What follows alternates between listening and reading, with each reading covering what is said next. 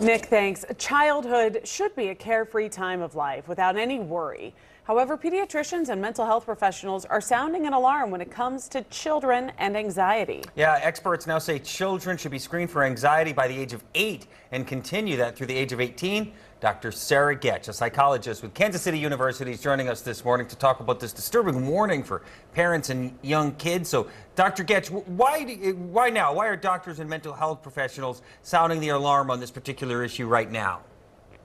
Well, this has been something that pediatricians and families alike have been talking about for quite some time.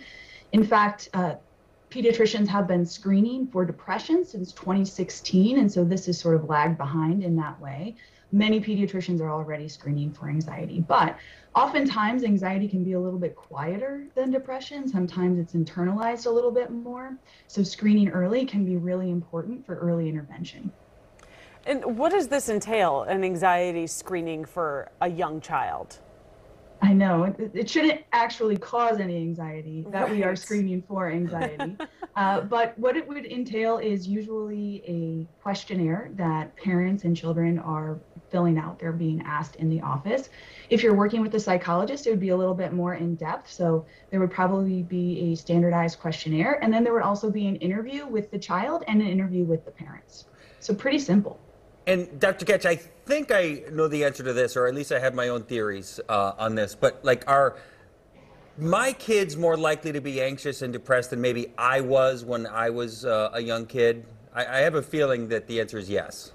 That is a really, really great question. And of course, I'm going to tell you that we don't exactly know the answer. We don't know if they're more prone, but certainly we know that they're reporting it at much higher rates. And so if we look at data from 2007, we see that since then, in 2019, rates of anxiety and depression increased by 60% amongst our adolescents. And so whether or not that's a reporting issue, there's just more reporting, or they're more prone, we don't exactly know.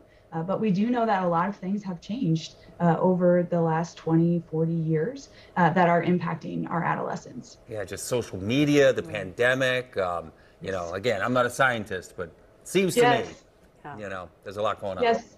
So, the social media component has been identified as maybe being problematic, but the other sort of bigger pieces that I would be paying attention to as a parent are sleep.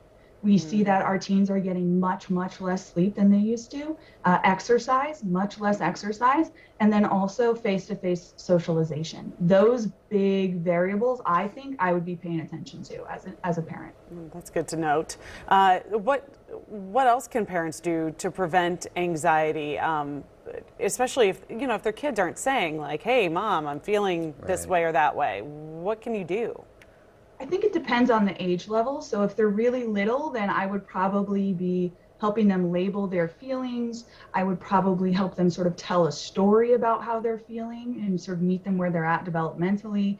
As they get into being adolescents, sometimes they might clam up a little bit. So oftentimes we will talk about using a technique called mirroring.